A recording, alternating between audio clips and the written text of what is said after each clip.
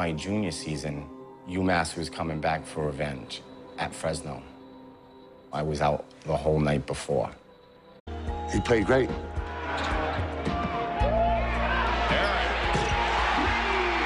Chris had a sensational game, and our arena was rocking. Personal win for Chris Herren. Monday afternoon, we were in the office, and our compliance guy came up and told me Chris tested positive.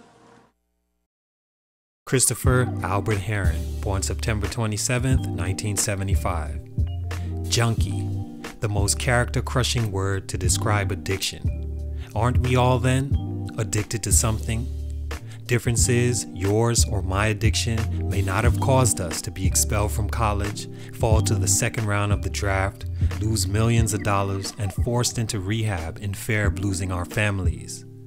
Today's feature has literally seen all of what the underworld of drugs has to offer, all while being one of the top players at most of the levels he's been at.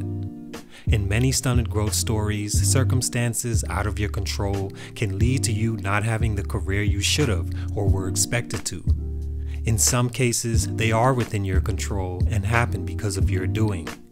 Herren is the poster child for this, as he couldn't seem to find something worth giving up his addiction for, and it led him down the road of forgotten star that was supposed to be one of the greatest point guards of his generation. Here are 3 important instances in his life that stunted his growth as a basketball player. Let's get into it. It's your boy JC Stunted Growth. Ash, get it, man.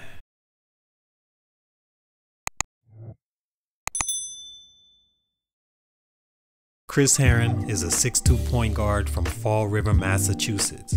In high school, he was easily one of the top point guards of the '94 class, and on some days ranked as a better player than Hall of Famer Allen Iverson. He joined players like Antoine Walker and Kareem Reed in the McDonald's All-American game, to which he later stated that he hated Reed and Walker. Reed, he says, always had the ball and refused to pass to him in the game, yet he knew he was better than him. Later in the season, he'd meet Kareem's team and vowed to outplay the New York guard, and he did. In high school, Herren was the real deal and recruited heavily across the country, including offers from Kentucky and Duke to be their starting point guard. He eventually chose to stay close to home and attend Boston College.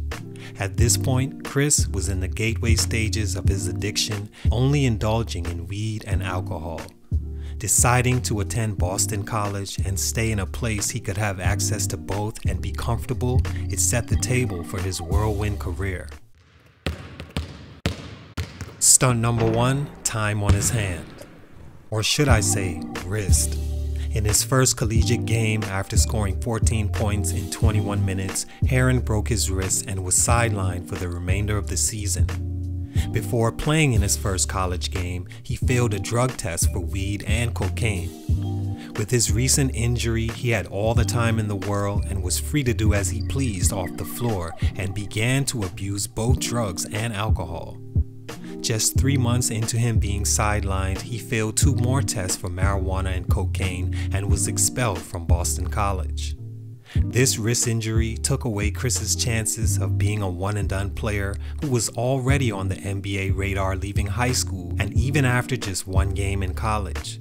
It also gave him the very thing he didn't need, which was time away from his basketball responsibilities that saw his using take off. After failing multiple drug tests and being kicked out of school, his chances for leaving after 1 or even 2 years were done, seeing as he'd have to sit out due to Division I transfer rules when he decided to join Fresno State. In all of his spare time, Herren never thought about staying in the gym and getting better at his craft, because as he says, it took time to score these drugs, and by the time I was done using, I didn't want to do anything. My sole focus was getting high, and that's all I wanted to do. And that's the thing about addiction to drugs versus anything else. It makes you believe that you are your best self when on it, and for people like Chris Herren, who was a naturally gifted basketball player, he was his best self on the court, to him and on paper as well. In his first season with Fresno State, he led the team to a 20-12 record and averaged 17.5 points and 4.6 assists. In his second season with the team, his production dipped a bit with the additions of junior transfers Tremaine Folks and Rafer Alston. Also because at this point, he was a full-blown junkie. Stunt number 2, I'm Chris Herren and I'm an addict. If you were close to Chris Herren at the time when he was a star at Fresno State and even in the NBA, you knew that getting through to him about quitting his drug use was next to impossible. In fact, he was just getting started. At the beginning of the 97-98 college season and his junior year, Chris failed another drug test and was forced to go to rehab, in which he spent 2 months away from the team. During this time, his teammate Rafer Alston, who he said he didn't like much as well, was building a name for himself at the point position in Herren's absence.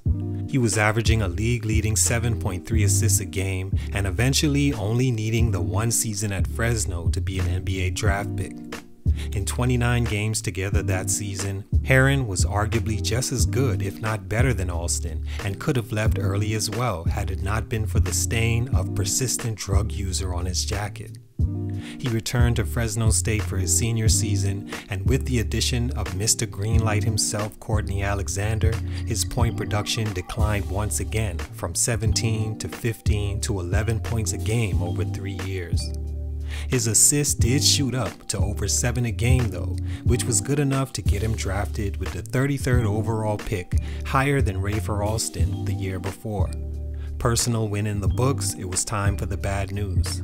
Chris Herren, the serial drug abuser, record number drug test failure, full-blown addict sleeping in alleyways, passed out from drug use, and rehab alumni, landed with the worst team possible by just year 2 in the NBA.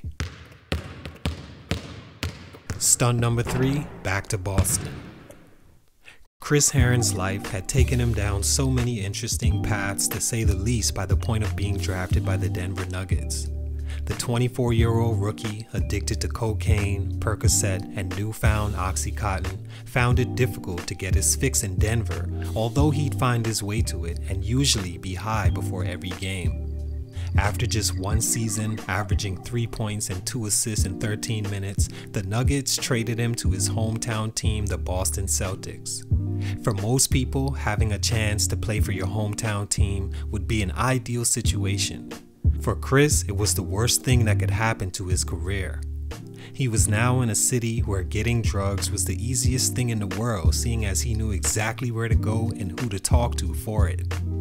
He began using every day and was usually high on coke or other drugs every time he stepped foot in the arena.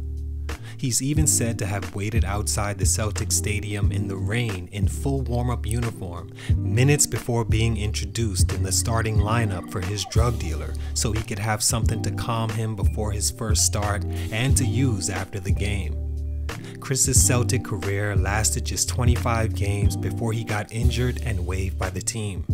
He went on to play overseas for a while, where he continued to use and was sent home by his Italian team before retiring in 2006.